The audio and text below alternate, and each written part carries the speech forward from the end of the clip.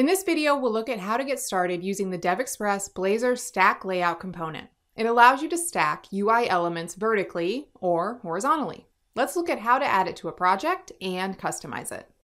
I've already created a Blazor application that is configured to use DevExpress components. Now I add a DX stack layout to the page and define layout items.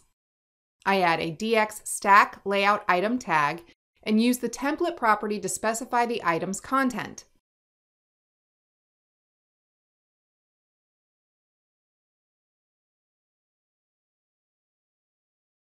I add more items in the same way. Let's run the application. Now you can see several items displayed horizontally. You can use CSS classes to customize item appearance. I define styles in the style section and use different colors for the layout items.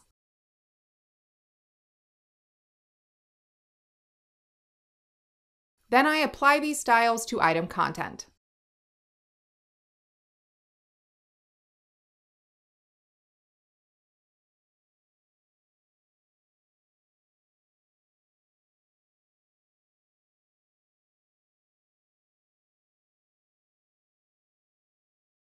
Okay, let's view the changes. Now I'll demonstrate how to change the item's length. I go back to Visual Studio and specify the length property to the items. This property accepts CSS units. You can specify an item's length in pixels, percentages, or set the property to auto. That means the item size will fit a content object.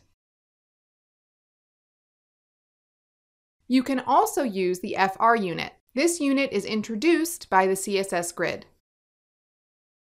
The default item's length is 1 FR. The stack layouts items whose length is specified with the FR unit are arranged last, since they occupy the remaining space. The space is divided between these items in proportion to the prefix number. Okay, let's take a look at this in the browser.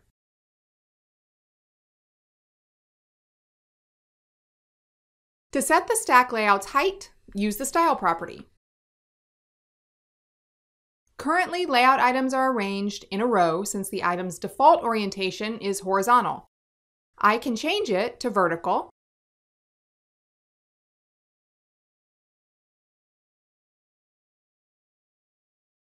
And now you'll see that the items are arranged in a column.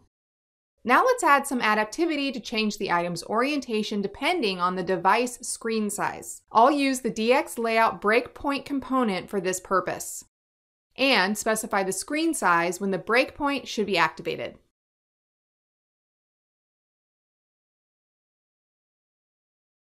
Now create a Boolean X small screen data field, bind the breakpoint to it, and use this field to manage the item's orientation.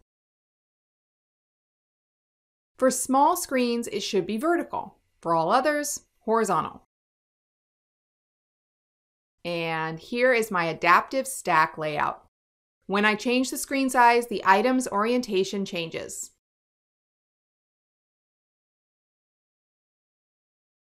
And that's it for this video. I hope this video was helpful in getting you started using our stack layout component for Blazor. If you liked this video, give us a thumbs up. If you have any questions, please comment below. And don't forget to subscribe to this channel and ring the bell so you get notified anytime DevExpress releases new content. Thanks for watching, and thank you for choosing DevExpress.